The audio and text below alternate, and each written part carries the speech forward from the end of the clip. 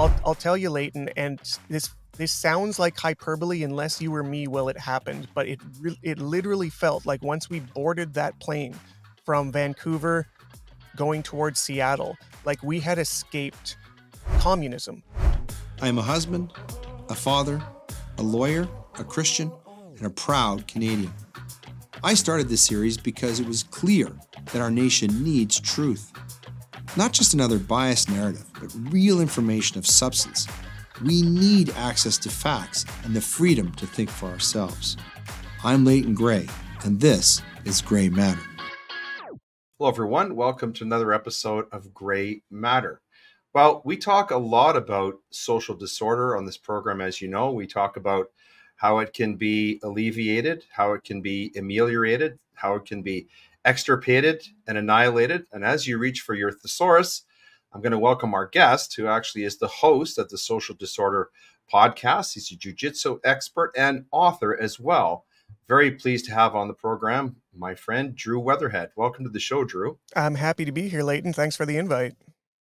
Yes, it's very excited to dive into our conversation. We've had a couple of great talks on your show, one very recently.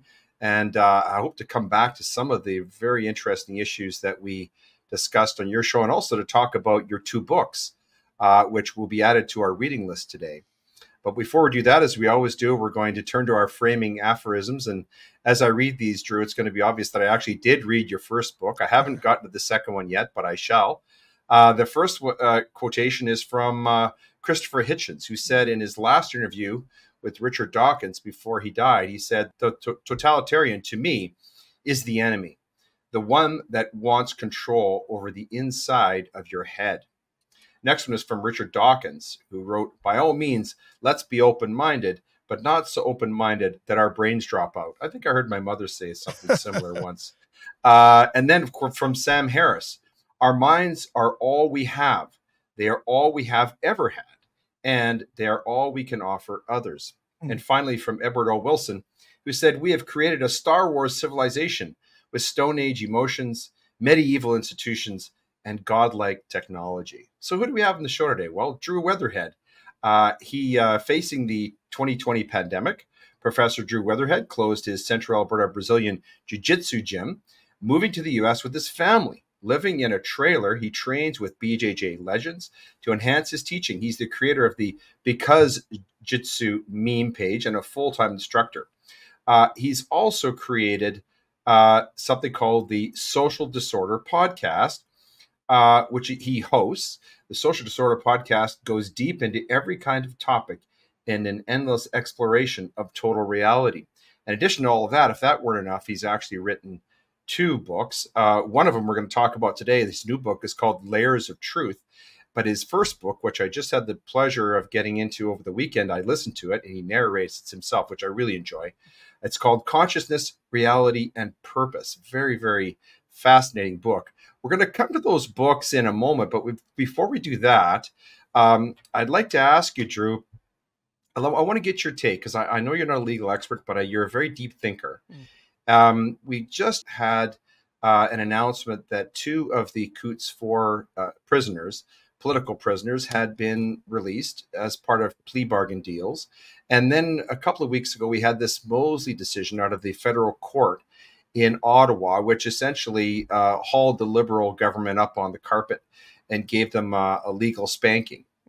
My question for you is not necessarily a legal one, unless you want to go there, but I'm interested in, because you're very attuned to social issues, cultural issues, and the psychology of individual psychology, and also sociology of the public.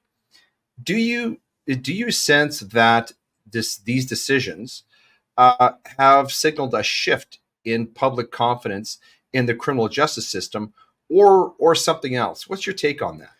Well, first of all, I'm super excited to go over these topics with you because we just had a conversation not too long ago on my show where all four were still incarcerated. And in the meantime, which is only a couple weeks really, two of the four have been released. And from what I understand, they basically, the charges that were dropped against them were the ones of conspiracy to commit murder or something to that effect when it comes to RCMP. Quite right. Yes. Yeah. And then Yeah. they plead to minor infractions with firearms, essentially, and they are, I Correct. guess, on their short list to come out because of the time that they spent. And really, it seems to me like the job of holding them as political ransom, essentially, for a big slap on the sociological wrist for any Canadians who get uppity about their ideas and their government, had been achieved at that point. And it was getting to the point where they were losing the balance, and the balance was shifting more towards let these guys out. What are you doing? And very shortly after, it felt like there was a lot of pressure coming from all of the different social megaphones that I hear, listen to, and read.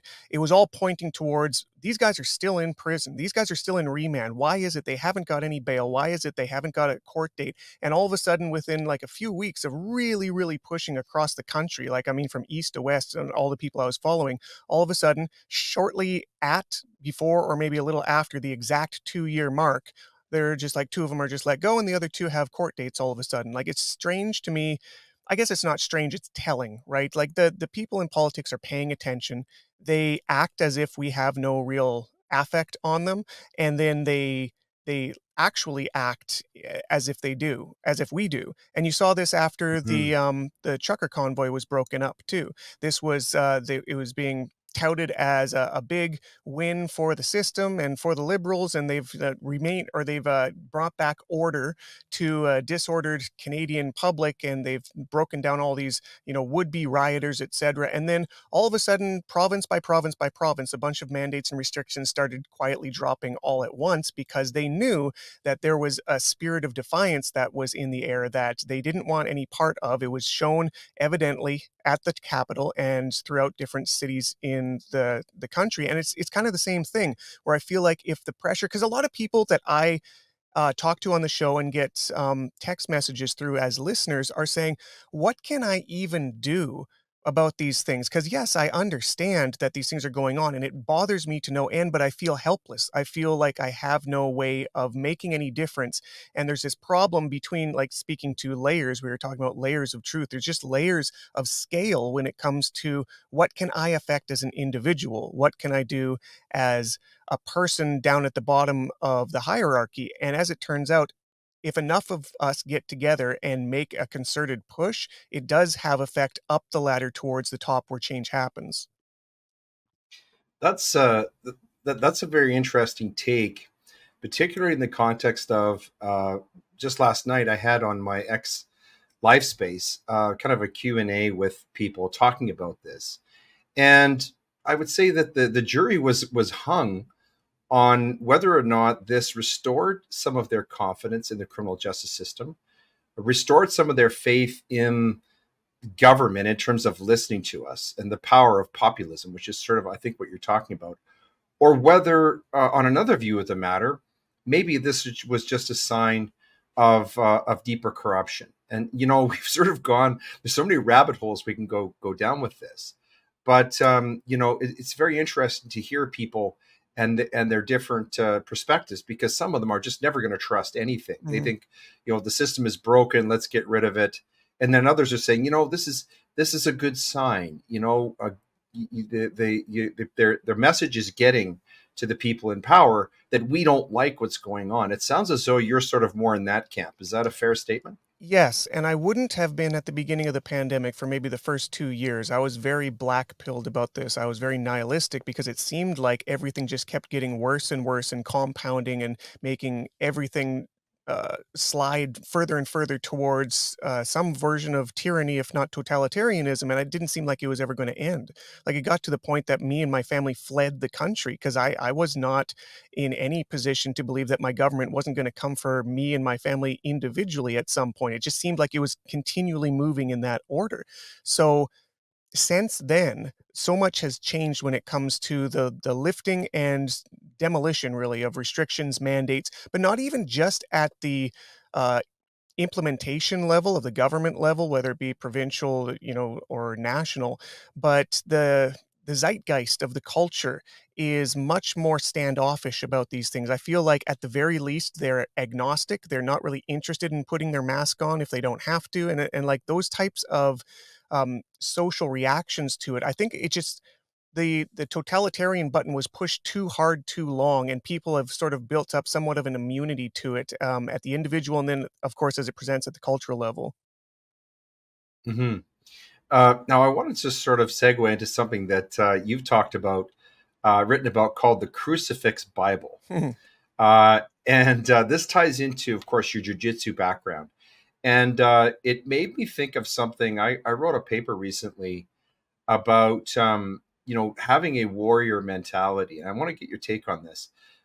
So in the paper that I wrote, I quoted Miyamoto Musashi, a Okay. 17th century undefeated Japanese samurai swordsman, who expressed kind of this idea. He said, "It is said that the warrior is the twofold way of pen and sword, and he should have a taste for both ways.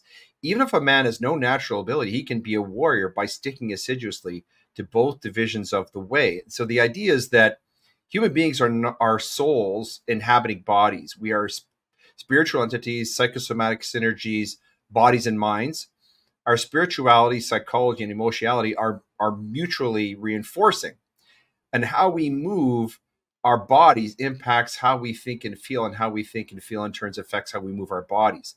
So coming back to our earlier discussion, sort of the power of populism, um, I wonder if you could maybe tie in the concept of this crucifix Bible with the idea of a person being, let's say, seeing themselves as a warrior as opposed to a victim of culture. Do you Sure. see where I'm going with Yeah, this? yeah. Yeah, so I'm interested to get your take on this, because it seems to me there's a connection between the idea that you've come up with and what I was writing about. Yeah, there's a lot that can be said about that. I would just want to make one clarification. The Crucifix Bible is like a technique series for jujitsu. There's a position in jujitsu called the Right. crucifix. So it's just like three Okay. hours of instruction on how to use that position.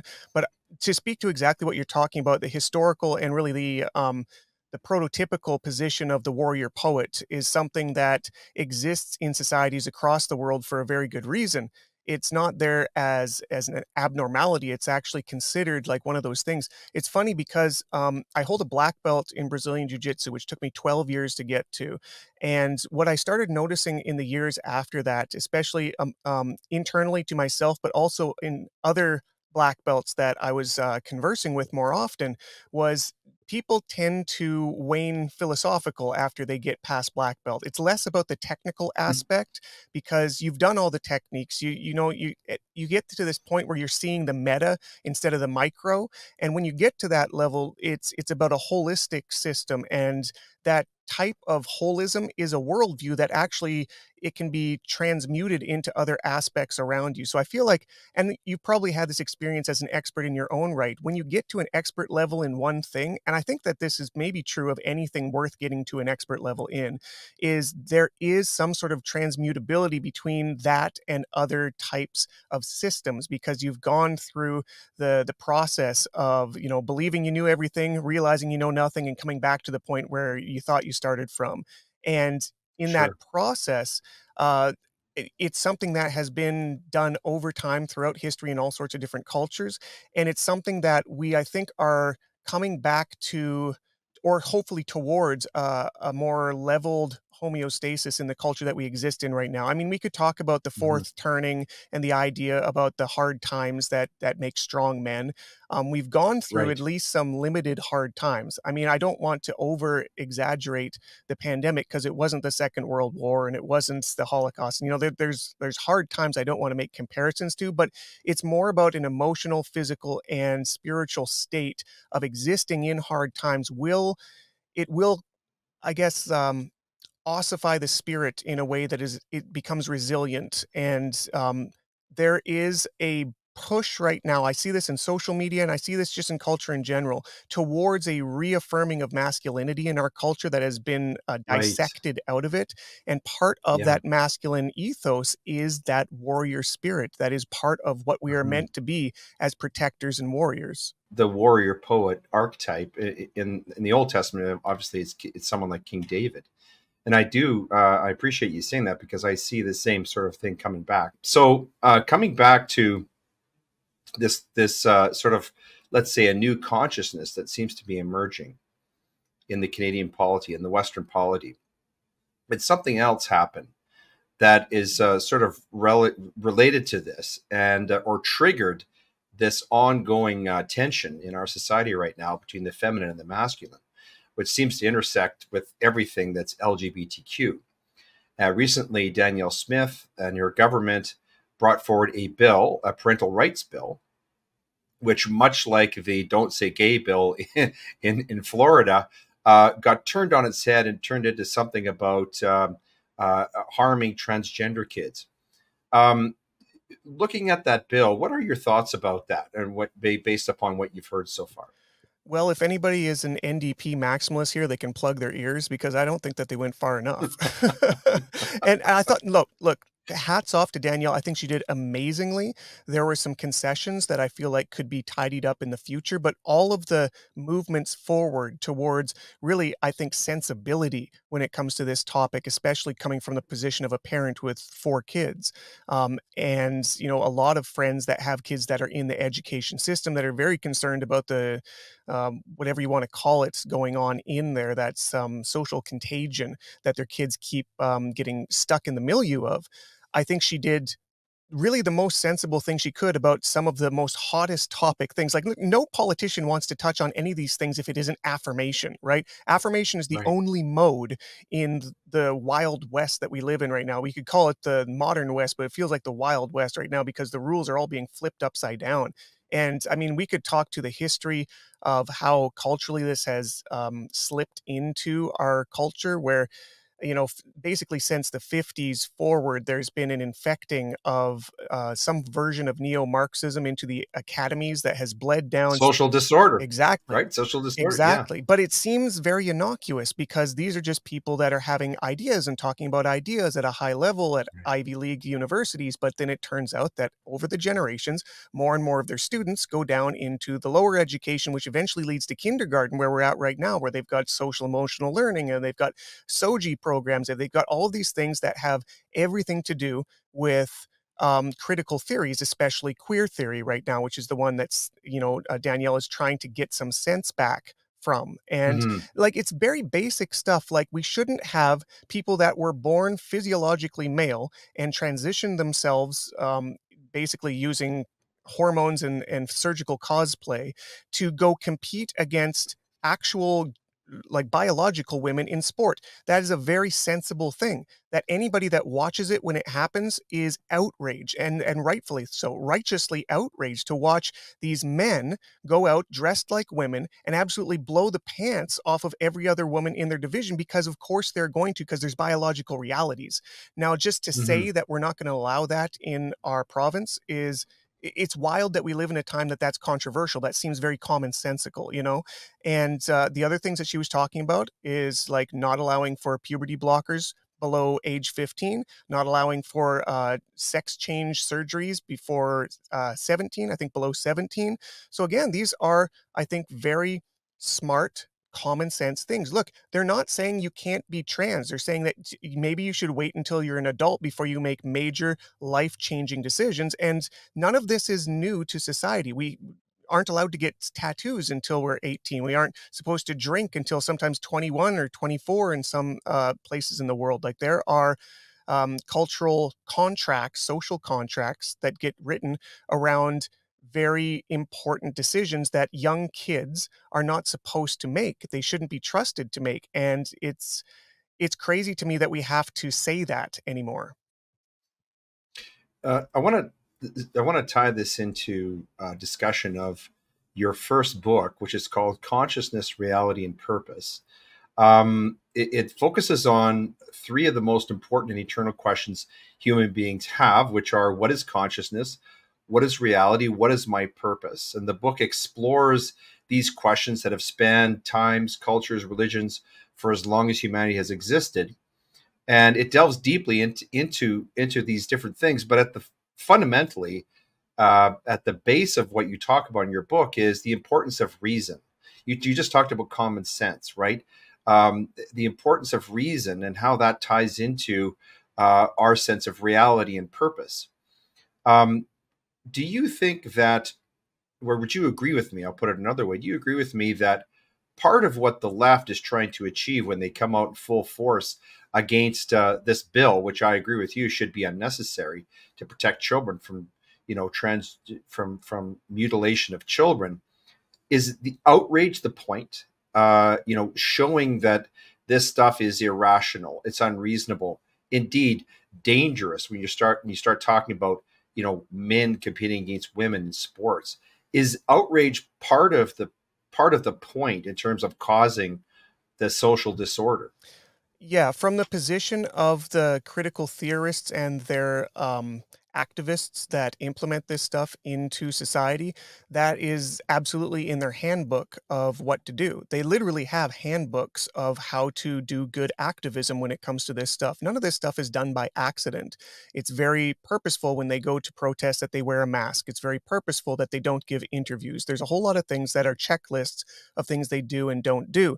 And one of those things that it's a sort of a truism among them. Their euphemism for it is your reaction is our real action. So they want to go Mm. into a place and they want to agitate to get a reaction because then they win. This is like people do this in hockey, right? It's never the instigator, it's the retaliator that gets the penalty. Yeah. And this Yeah. counts for social points. People look at, oh, they set the table with some sort of you know, some word, um, I call it term warfare. They set the terms for the table before you get there to do battle.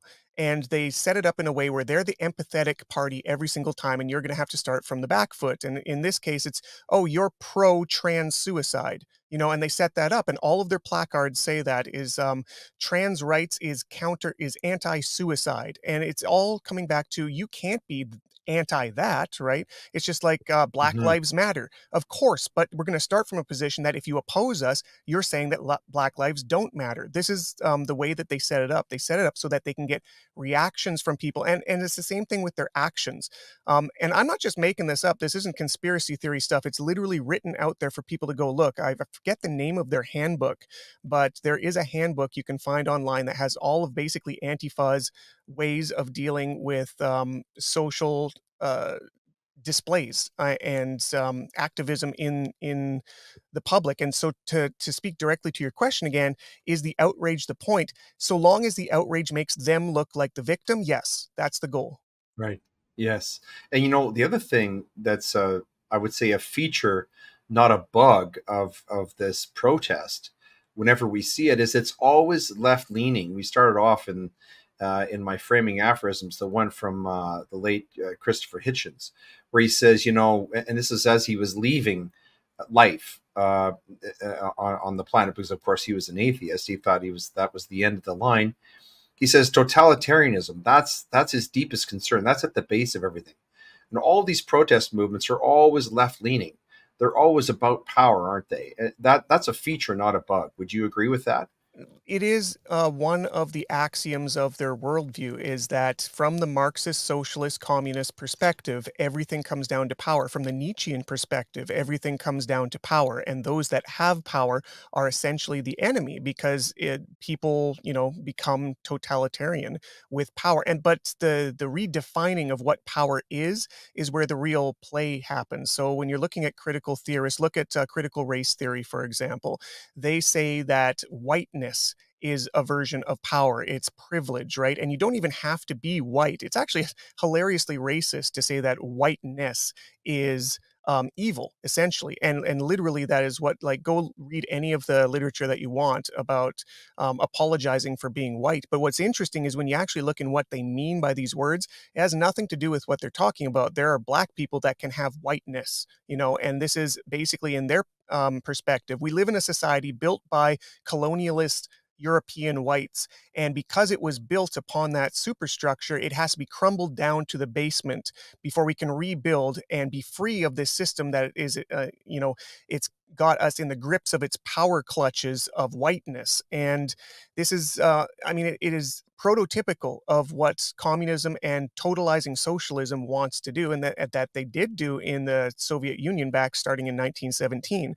Like, there's a reason why the actual first major communist country started with a revolution, and that's what they want. That's what they need. All of their literature points towards, we need revolution. We're going to build up a proletariat of disabused people, whether it's economically or in this case identity wise. You're disabused of power because of where you were born, and because of that, you were gay, you were female, you were black, you were fill in the blank of all the disabused of power people groups, and they combine them, they congeal them into one big proletariat to get angry at the system, to cause revolution. And then if you look at what happened in Mao's China, immediately after revolution finally happens, they all get wiped off the board because it's a totalitarian comes in and takes off where they left off. So thanks, I'll take it from here. We're going to rebuild it in my image. And that's basically always the pattern that totalizing communism and socialism leads towards. Mm-hmm.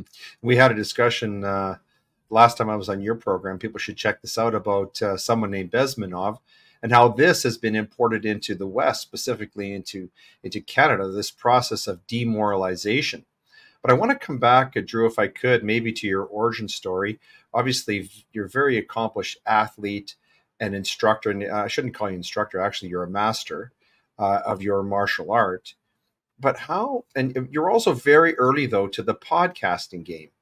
How did that come about for you? How did you transition from being an elite athlete, instructor, and master of martial arts and starting out with podcasting? Yeah, it was definitely not a linear path, and it wasn't even like let's call it a smart way of going about things in the time that I did it. It was necessary for me, and that's really the only real answer. It was necessary, and it became necessary for me to do this after I had already basically lost everything during the pandemic. I had my own gym, my own academy that I was the sole proprietor of, and it was like my pride and joy, and spent all my money and put all my sweat, blood, and tears into this thing for about 2 years before the pandemic hit. And at that point, you know, gyms were not a good position to be in when it came to social distancing, when it came to saving grandma, when it came to 2 weeks to flatten the curve. We got hit about as hard as any other industry out there. Is like gyms were anathema, which is, of course, hilarious looking objectively and even scientifically at, being that a strong immune system through physical exertion is one of the, fundamental ways to not only avoid but beat quickly any sort of respiratory or otherwise seasonal bug. But all that aside, socially, I found myself basically trapped more or less perpetually on and off for about 17 months in an empty gym. And in this impossible scenario where you're not allowed to work to make money, but also you have to pay all the bills. And so we tried every possible trick that we could think of, and some that we had to think of on the fly. And we shouldn't have even lasted as long as we did, to be honest, but we made it about 17 months into that process where I finally had to fold the business. And we sold our house because there was no other money left. We had, gotten through all of our savings. We had gotten through all of our goodwill and loans and everything else, and we were just at an empty coffer at the end. So we folded the business. I sold my house and moved my family of 6 into a travel trailer, and we've been living perpetually on the road ever since then. We're coming up on Incredible. 3 years this year that we'll have been on the road, basically doing the fly by the seat of your pants thing ever since. Like, I'd never owned a truck, I'd never owned a trailer before that, and I just moved everybody into it. And I mean, This is like a Netflix documentary. Somebody's got to yeah. film this. What's crazy too is I did this in 2021. So to Right. rehash the COVID eras, there's eras, and I sort of clock them by years. The first year was the mask up and stay home era, and then the second year, the 2021, was the vaccine era, and everything Right. pushed around that thing. And so if you didn't have that 2 shots of your novel genetic injection, you weren't allowed to be a citizen at very meaningful levels. And part of that was I couldn't get across the border, living in a trailer full time before the winter comes. I just wasn't legally allowed to do that, but I had to physically do that because you can't winter in Alberta in a travel trailer. You freeze to death. And so Mhm. by hook or by crook, I managed to get my unit across the border from Alberta to Montana by leveraging a favor out of a friend who is a dual citizen, who they couldn't deny him entry into his home country, being that he was born in America. So I just got something written up from a lawyer that said that, yes, you're allowed to drive my unit across the border. He got kind of hassled at the border. They went through it with the dogs and everything, but barely got him across. I got a phone call the night that he was crossing because they didn't believe his story, and we like had to convince this cop in real time that's, we're not trying to smuggle anything, etc. And then at like this is while I was had my whole family in the hotel in Edmonton ready to fly out 4 a.m. the next morning to Seattle, where I had to basically do the same convincing to somebody at the border at the customs before I was able to fly from there to Seattle, which, by the way, I had to do within the next 3 weeks. Otherwise, I wasn't allowed as a citizen to fly anymore. So I had to get under the radar. We were 3 weeks before that restriction came down on unvaccinated people. We all had to positive, or I guess negatively, pass PCR tests, including all my kids, which was cost prohibitive. That was extra thousands of dollars on top of the Yes. thousands of dollars for flights. And I mean, I'm not made of money at this point, to say the least. We Yeah. probably lost 10 years of life out of stress trying to get across the border. But I'll tell you, Leighton, and this sounds like hyperbole unless you were me while it happened, but it literally felt like once we boarded that plane from Vancouver going towards Seattle, like we had escaped communism. And it again, Oh. it sounds crazy to say that because everybody's like, well, it wasn't really communism, and you're just, you could have got the thing and stayed, and et cetera, et cetera, et cetera. But I'm telling you, when I saw the first American flag as we were touching down in Seattle, I had to fight back tears, man, because Wow. it felt like I had gotten free and hadn't been free for almost 2 years at that point. And I mean, it's something because it gives you perspective. And you know what's crazy Hmm. is the very same day, I guess it was the next day because we had to rent a van in Seattle when we landed and drive the same day to Montana to set up our unit on the other side. So it was like a 17-hour day from 4 a.m. till when we finally got to Montana. But Those poor kids. oh yeah. Yeah, there was a point the next day because we had to go drop off the rental van in a different city. It was in Missoula, and we were staying closer to Kalispell. So we drive down Mhm. to Missoula, and I got a friend that I only ever knew online at that point that we were going to meet up. I'm like, holy crap, we're in the same city. We should go meet up. And he says, yeah, go meet me at this Wendy's. It's close to the drop-off space, and we'll grab a bite to eat, and we can meet the kids and the whole thing. Well, I get to this Wendy's, and I get out of the truck and tell my eldest daughter, which at that point I think she was 9 years old. Yeah, because she's 12 now. So she was about 9 years old. And she gets out of the truck, and I say, Kyra, go into the restaurant, find us a table, and sit down so that we've got a table. And she looks at me like I'm crazy. And she says, Daddy, I'm are we allowed in there without the thing?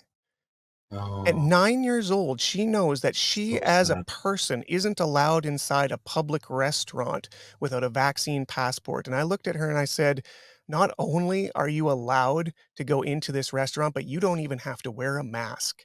And she looked at me like I just told her that the pandemic was over. Just the smile on Mhm. her face and just like the authenticity of joy that I hadn't seen. She hadn't seen most of her friends for most of that time because it was essentially quasi illegal to do so. And Mhm. I it literally all we were was on the same contiguous mass of dirt, but across an invisible line. So when I say that Yeah. it sounds hyperbolic that we escaped communism, there's no physical objective reason why it should feel that way if it weren't for the subjective rules that were imposed upon us. Mhm. Mhm. And it sounds like the stories of, the Cold War, people escaping through Czechoslovakia into Austria, or during the World War II, people going over the Alps to get out of Germany into Switzerland. It really. I wish it were hyperbole, but of course, as someone who's written books about consciousness and purpose and reason, it's not. These things impact the human psyche, personality in ways that we don't fully understand, but we know impact who we are and who we become. And Mhm. so, wow, I just pray that your children can overcome this. Obviously, they've had a wealth of experiences Yeah, traveling around they've in been that very travel trailer. they've been very blessed to see most of the United States for the last 2.5 years at this point, and, I mean, the geographic education that they're getting is beyond anything I had when I was growing up. I didn't even get on an Uh-huh. airplane for the first time till I was in grade 10, and I think I didn't get on one after that till I was, like, 25 years old. So Right. they're getting a great education in that sense, but I just realized that I didn't actually answer your question of how I Yeah, got about to the podcast. podcasting. So Yeah, because this you were all the way back in 2021, Yes, yeah, well, which is by you're early to the game, it seems, in a lot of Interestingly, ways. I didn't start podcasting the podcast that I'm doing right now until the beginning of 2022, and there's a story behind that because I had a jujitsu podcast before that that was just a solo Right. podcast talking about what's Yeah. going on in jujitsu. But besides the fact that not a lot of jujitsu was going on at that point, it felt like I was sort of speaking to an empty room more or less. Everybody was stuck at home and doing like the restrictions thing. A lot of gyms weren't even open because they had to do social distancing, which is impossible when you're trying to grapple somebody. You can't stay 6 feet apart at that point. But People, I know you don't want to boast, but people should understand we were all the way at the level of being a professional MMA fighter. That's how yeah, sophisticated you were in the sport, right? I had a stint doing pro MMA when I was younger, and my bones didn't creak so much. That was something that I kind of bucket listed. I wanted to do before I got too old. But at the point that I was across the border, finally, it felt to me like doing a jujitsu podcast was. There was no purpose for it. It felt like it was more of Right. a task and it had no life. There was no passion for it anymore because I was literally fleeing the country of my origin and on the run, more or less, while talking about what's going on in jujitsu. It just didn't feel authentic to me. And I'm big when it comes to authenticity. And I don't know if that's something that was bred into me from my parents or if it was something that's just part of my character, but I don't like lying. I'm not very good at it to begin with. So it feels better when I'm just speaking honestly and truthfully. And there was a Right. point that we were driving through, I believe it was, South Carolina on the way to the coast, and this was February of 2022, and that date might ring a bell, not the least of which is Yeah. because we're coming up on The an Freedom Convoy. anniversary. Yeah, Yeah. but, Yeah. the fact that it was the 13th of February when I started the very Oh, first episode, which was literally the day before the invocation of the Emergencies Act. And wow. I started the podcast. I rebranded my jujitsu podcast. So I'm speaking to a jujitsu crowd when I'm starting to talk about the totalitarian incursion that's happening right now in my home country from a country that I've fled from it. And to be honest, it felt like I said necessary. I had to do this because I had somewhat of like a survivor's guilt thing going on where I'm watching. I would love to have been in those protests because it was my spirit. They were my spirit. That I felt like I Right. was them and they were representative of me, but I couldn't. I was physically unable to be there. And I'm like, what can I do if not to just sort of vent everything out into the ether at this point? It's the only thing I have left to do. And so Mhm. I started, and the very first episode was called The Elephant in the Room. And I ranted for about 45 or 60 minutes, monologue about everything that I had experienced and had felt, and the ossification, socially, the fact that my sister was vaccine injured and we weren't allowed to talk about it, like the types of nonsense that we had to go through Right. and act as if nothing was going on was beyond morosely comical. It was inhuman, and I felt the Mhm. indignity of it all sort of pour through me during that episode. And I remember after I finished that episode, it was just recorded on my phone app. It was just my voice recorder app. I had no real equipment. I had nothing really flashy to do this, but I already had the jujitsu podcast set up on my broadcaster. So I made this podcast. I knew it was going to an audience. I was going to have very mixed reviews. In fact, from my position, I felt like I was going to burn everything to the ground because everybody's going to think that I'm an anti-vaxxer and an anti-masker and an anti, and all of these things that you're supposed to be canceled for. And I pressed publish on that and went in back into my trailer at like 9 p.m. at night thinking I've just burned down the last bridge that I had to the only major connection to humanity left, being the jujitsu field. But interestingly enough, and this was, I guess, a fractal example of what happened during the Freedom Convoy. To me, there's so many things that you could talk about the convoy because it was like that 3-week expedition across the country. But to me, the most valuable part of that whole thing was the trek from west to Right. east and crossing small towns across a Mm. highway and seeing overpasses littered, full, 40 below, kids in Right. parkas holding Canadian flags. And to Yeah. me, I was like, I'm not the only one. And there was so much Yes. atomization that happened and this gaslighting that you're the crazy one that should shut up online in this Yeah. sort of digital environment that wasn't real, when in reality, so many other people were in the same boat. And I think the biggest and most powerful galvanizing force of the pandemic, maybe even globally, you can make the argument that what Canada did made waves globally for the same type of spirit to emit itself, was that reunification of all of the atomized individuals that thought that they were the crazy one and had been, got that basically Stockholm syndrome or gaslighting syndrome, where they felt like maybe I'm the one that's wrong during this. And you started to physically see, and those people that were in the convoy physically feel the hugs of people that they weren't allowed to hug a year before that, and were led to believe didn't exist. They're the only crazy one, and they got together in the thousands. And Yeah. for me, even removed down like a country apart and maybe 10 states in between, I could feel that the power of unity and that Canadian spirit. It wasn't just a freedom spirit. This was the Canada that I loved before the pandemic. Right. I never considered Right. myself hyper patriotic, but I found out when it got torn away from us that being Canadian is something special. And I quite agree. we were told that it goes no deeper than, bacon, syrup, and hockey. Well, it turns out that there is something that is really powerful and precious to the Canadian spirit, that is what rose up against this infection that was taking over Ottawa and pretending to be Canada. And this is what you talk about a lot on your podcast, which is now into the hundreds of Yeah, we're episodes. coming up on You're 500 now. Yeah, wow, congratulations. And your following has just grown and grown. And I know that you do now public speaking. I saw you at an event, and you're just as effective and impressive public speaking as you are on your show. But coming back to your first book, what was the timing and what was the impetus for writing your first book? I'm now talking about Consciousness, Reality, and Purpose, which, by the way, folks, is available on Amazon. There's an audio book. There's a paperback version. Is it available in hardcover as Yes. well? Yep. True. Yep. All Yeah. different versions. So any format you want, that book. I listen to the audio version. I love listening to audio versions. I don't know if you're the same way, I'm the Drew, if you same way. listen to Yep. books. Yep. I love listening to books when they're narrated by the author, because I just find I get a different quality. Yep. And I really had a sense. I want to say this about your book, and I want to see if I got this right. Um, what I really enjoyed about your book is, as deeply and as thoroughly thought out as it is, and as well researched as it is, and as coherent as it is, in terms of the basic principles of psychology and spirituality that you discuss. It's also very digestible. It's not a book. I'll give you an example. Jordan Peterson has written two really good books and one that isn't worth reading. Maps of I know the one Meaning. you mean. Yeah. Yeah, Maps of Meaning. It's just, it's like reading a manual for a BMW in German. Yeah. Even if you can read German, it would be I boring. think the Your book audiobook is is not like like that. 35 hours long or something. Yes.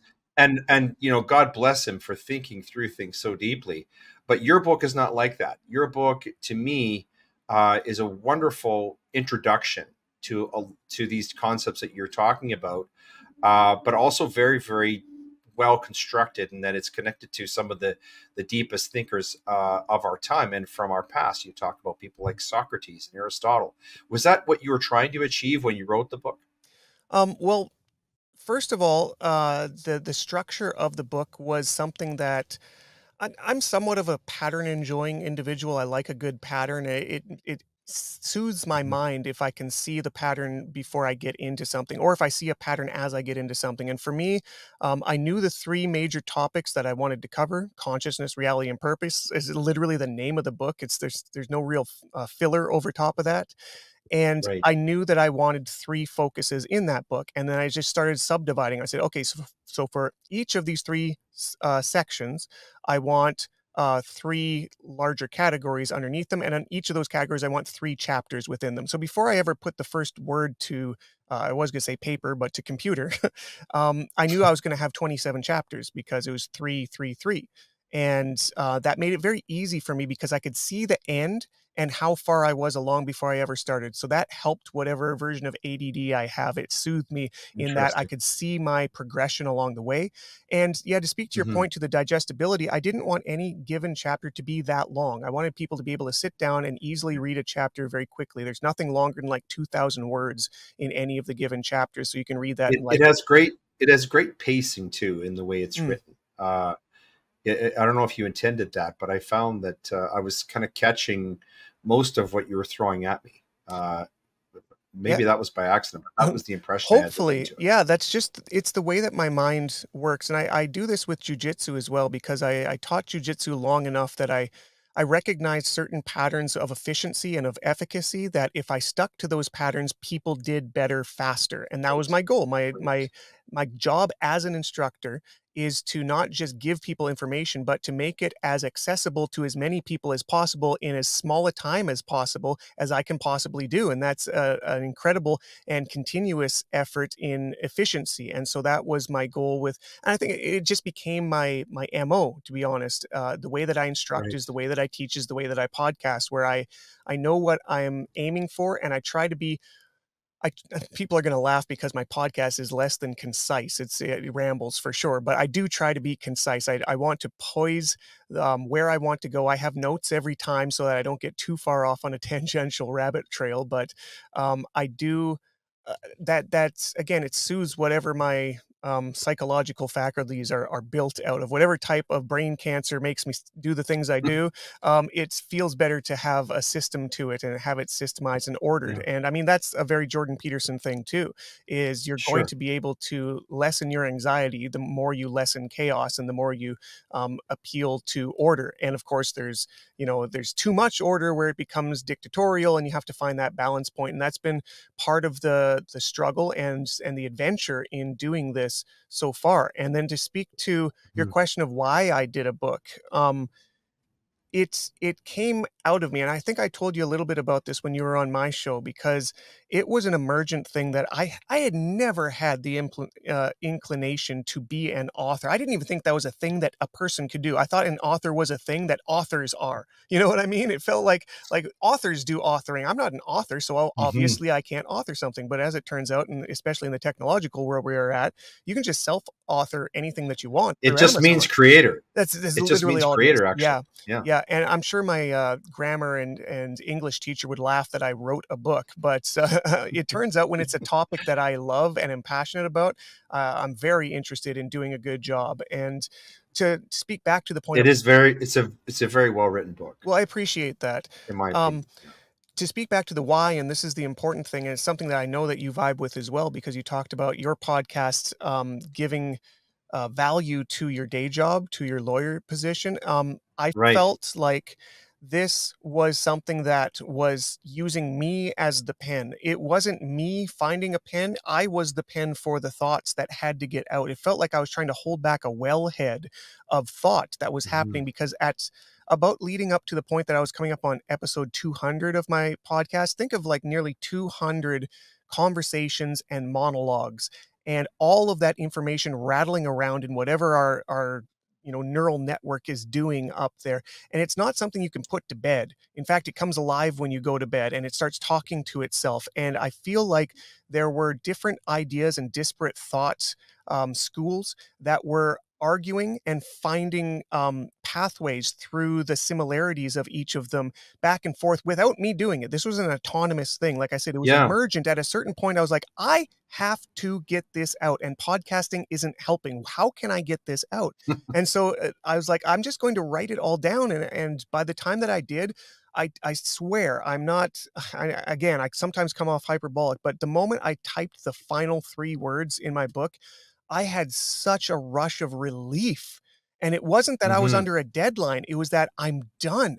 I finally You're done. did the thing that Wow. was that was pushing me to do it. It felt like it Mhm. had to come out of me. And I was more like the Mhm. the method for which it could become objectively real instead You're of the just medium. yes, Yeah. exactly, and Yeah. some people think that's woo woo, but until you experience it, I would have been the person to say that that Well, was woo woo, you know what I believe. You know what yeah, I oh, believe about absolutely, where your book came from. absolutely, and I'm And this is not a fluffy book either, folks, mm, just to give you an idea. These are some of the topics that are covered: classical dualism, artificial intelligence, free will, lucid dreaming, quantum physics, simulation hypothesis, the Mandela effect. That one's really fascinating. Nikola Tesla, most of you know that name, but maybe don't know the importance of some of his work. Manifestation, psychology, authenticity, and sovereignty. So this is not we're not skating on the surface here. This is a deep dive into human psychology, and even explains. I also really enjoyed your explanation of consciousness, mm, and I have been trying some of the exercises that you talk about in your book in my prayer life, oh, good. and I found them to be quite effective. So thank you for that. Mm. Yeah, no, a lot of these things are ideas from other people, and like I said, these disparate schools of thought that sort of introduced themselves to me and then started arguing with each other. And the goal of that first book was not supposed to be explanatory. I didn't want to write an explanation. I wanted to present an exploration. I wanted people to Right. also be introduced to a bunch of like Mhm. very fascinating facets of reality and let them do with it as they will. I didn't there was only Yeah. one point where I even interjected my own thoughts on the matter, and that was, I think, chapter 15, where I was talking about how I Right. perceived I call it the terrarium, the idea Hmm. of a I higher remember that. power, and, Yeah.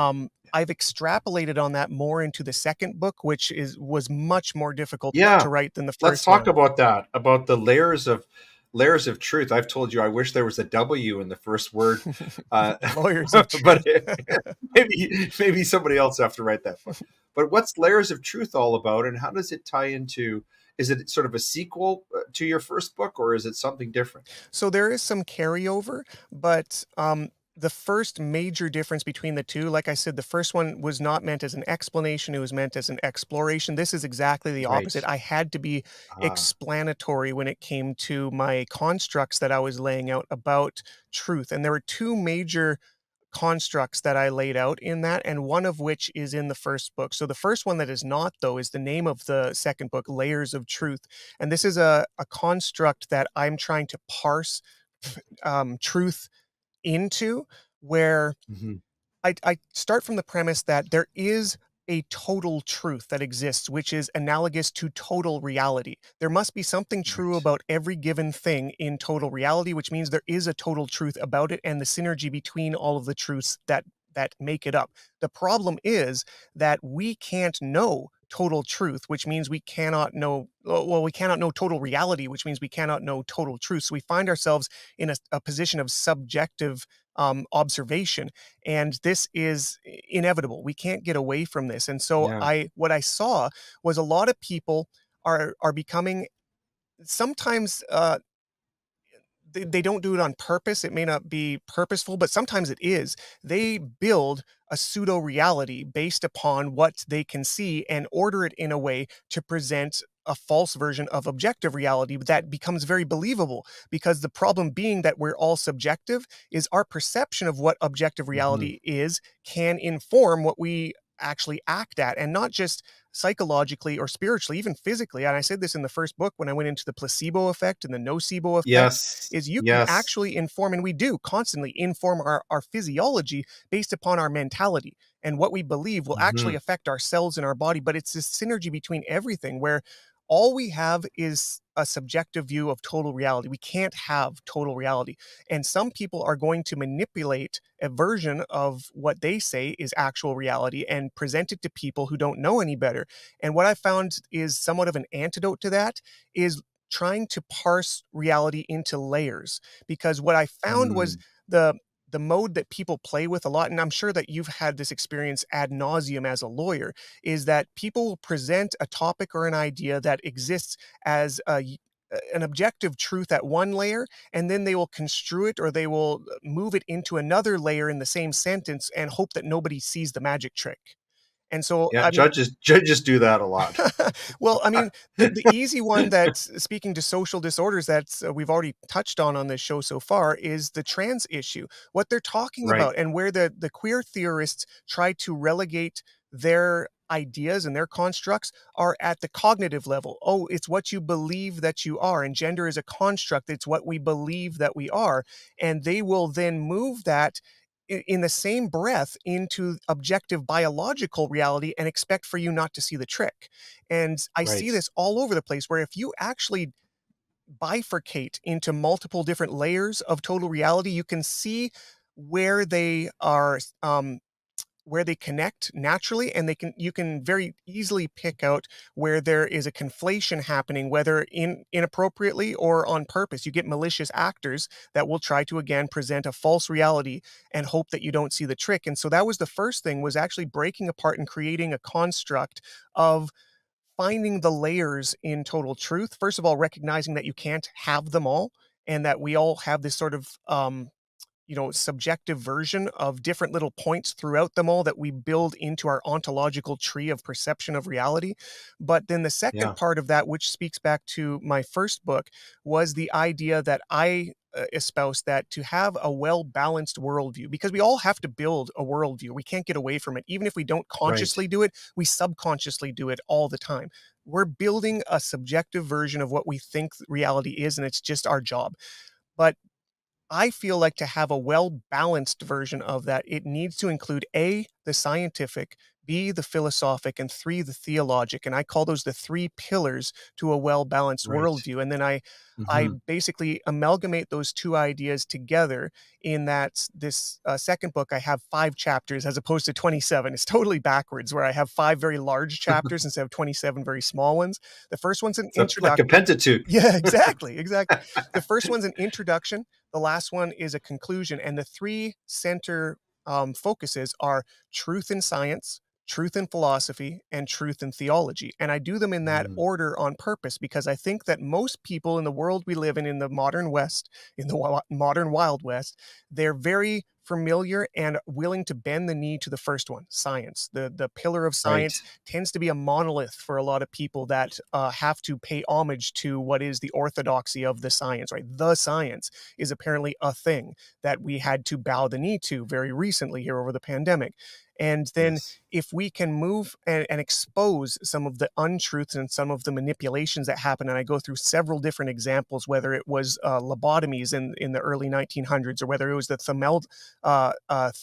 thalidomide scandal that happened in the 1950s and 60s, or whether it was big tobacco and the way that they used social manipulation and lobbying to basically make people kill themselves in the hundreds of millions over an entire century.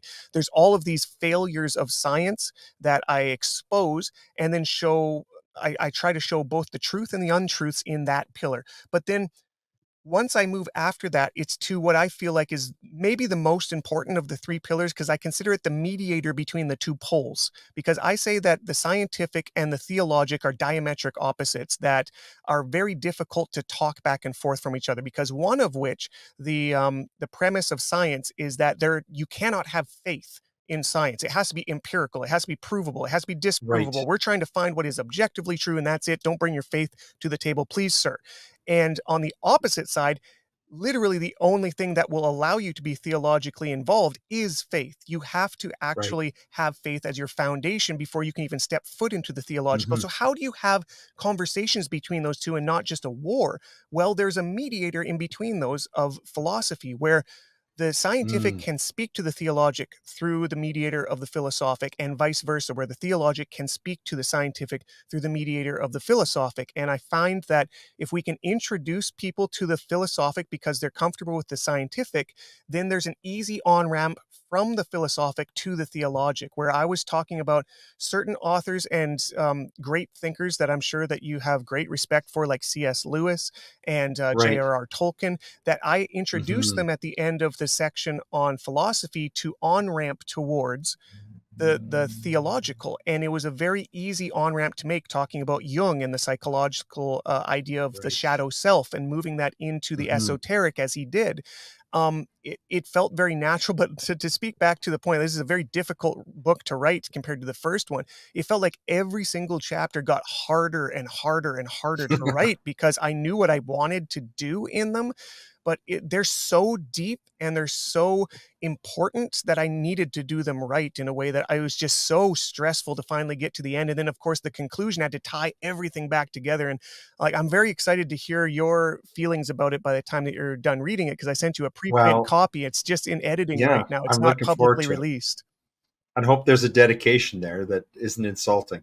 Uh, you know, I'm very excited to read that book. It sounds like a brilliant way of connecting those different sets of ideas. One of the things, talk about truth, as you know, Socrates famously was praised as the wisest man in Athens. And he said, well, if I am the wisest man in Athens, it's because I know nothing. Yes. He wasn't saying that he didn't know anything.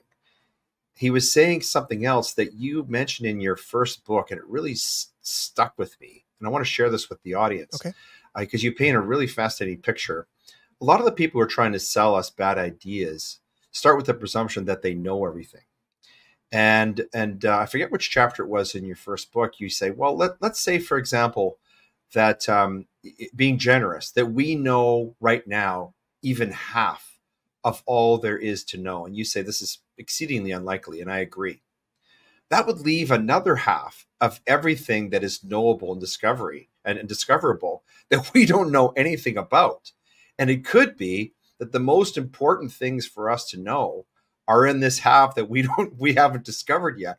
Or there may be really important truths in there that would modify everything that we think we already know. And it seems to me that that concept is sort of gets elucidated in your second book, Mm-hmm. where you're trying to figure, okay, let's look at science and philosophy and religion and try to answer these questions about what we know and what we don't know. Is that a fair way of explaining it? Yeah, that is one of the most important things that I really wanted to get across in the first and second book. So firstly, I'm happy that that resonated from the first book because it was so important to me to try to lay out as efficiently and effectively as possible that we know basically nothing, because we live again in this modern world where we feel like we're just the greatest blessing to planet Earth, right? Even the word Homo sapien means wise ape, and in fact, we're actually considered a Really? we're considered a subspecies called Homo sapien, the wise ape. Like, we are so high on our Wow. own supply when it comes to how great we are. And I mean, there was a saying that C.S. Lewis coins called chronological snobbery. And I believe that that is in full effect right now, where we believe that we are so smart because we're the most modern humans, and we have completely left aside to fallow all of the great wisdom of the past, whether you want to go back to the Bible, whether you want to go back to the classic philosophers or the Stoics, or whether you want to go back to the Buddhists. There is so much great wisdom about being human that we've just like either forgotten to carry on, or we think is rubbish because we're just so smart. And I wanted to build in as firmly as possible that not only are we not that smart, but our belief that we are smart is maybe the dumbest thing that we have. And this idea, I mean, Michael Malice said it great on a podcast with Jordan Peterson recently. He said that the smartest person on planet Earth is ignorant of 99.99999% repeating knowledge. They're ignorant of almost all of it. The smartest person on earth. So how can you trust our knowledge when it comes to important things? And I feel like this is the value of the theological, is it comes down to faith, because you can't rely on Sure. your objective empirical understanding of things, which is always fallible, redefinable. It's defined in certain Hmm. parameterized terms that you can't step outside of. And I think that most of reality exists outside of those. In fact, I Yeah. started the first book with a bit from H.P. Lovecraft that I finished the second book with. So I kept those in both books, and I'll try to Mm. recite it here. Kind Nice of, synergy. yeah, yeah. It was very important to me that I put that in the book. I'll try to paraphrase it a bit. He said, "It's the most it's the most beneficial thing, I think, the idea that man can't correlate the contents of his own mind. We exist in placid islands of ignorance amongst seas of infinity, and we weren't meant to travel far. The sciences, each in their own right, have hitherto harmed us little, but someday the piecing together of disassociated knowledge will open up such terrifying vistas of reality and of our frightful position therein that we will either flee from the light of knowledge, or we will um I forget the last bit here. We'll either go mad from the revelation, or we will flee from the revelation into the peace and darkness of a new dark age. And Wow. I feel like this is the path that people go if they rely simply on the intellectual to guide the way. There is more to reality Hmm. that is the majority of objective reality. And there's a term that I bring up in the second book that I think is important, because when I was talking about truth, I wanted to define my terms at the beginning. I think it's very important to define terms, as you would know as a lawyer. And the word truth was not good enough for me. I speak English, unfortunately, and no other languages, but I wanted a better word than truth to define the idea that I wanted it to embody. And I went through a bunch of different languages and what their ideas and their verbiage around the word truth was. And I landed on one from the Hebrew. And there is a word in Hebrew called emet. And emet is consisted of the first, the middle, and the last letter in the Hebrew alphabet. And it's done that on Mm, purpose to represent that this is the total truth. It is the beginning, the middle, and the end. This is all of objective reality. And this right. is to me a uh, it is basically a version of God. God is all. It is The everything.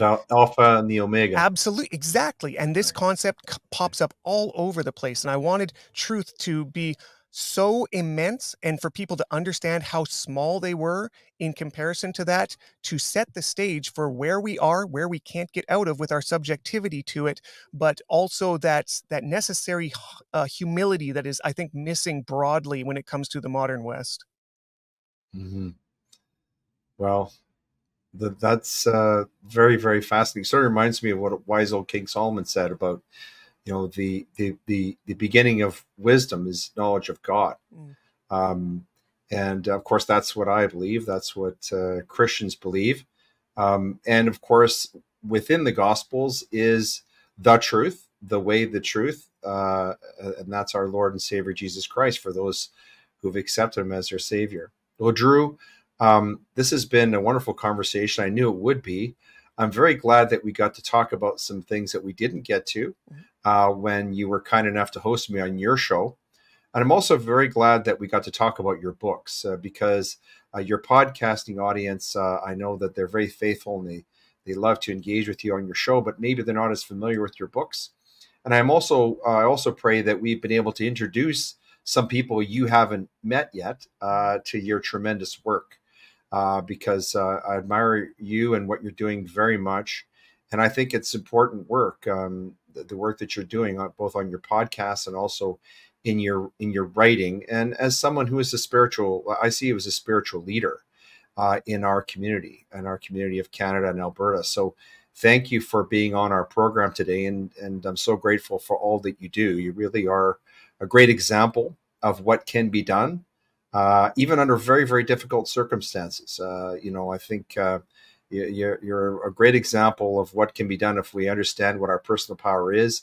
If we see ourselves as having a purposeful life, if we see ourselves as having something meaningful to offer others. And you've really lived out all of that. So I'm looking forward to reading your second book. And again, I want to thank you very much for being our special guest here today on Gray Matter. It's absolutely my pleasure, and thank you so much for all the compliments. Coming from you especially, I tell my wife that I'm excited. I'm going to go on Leighton's podcast. He's this great freedom lawyer, but also has a PhD in philosophy. He's like the Jordan Peterson of lawyers. So I was very excited. Well, I'll take that's a nice compliment. I'll take that one any day. Although I hope I don't get in as much trouble with my professional society as Jordan is right now. I wish him well. Godspeed with that. But thanks again for being on our show, Drew. It's been an absolute pleasure to have you on and to engage in this discussion with you. Anytime.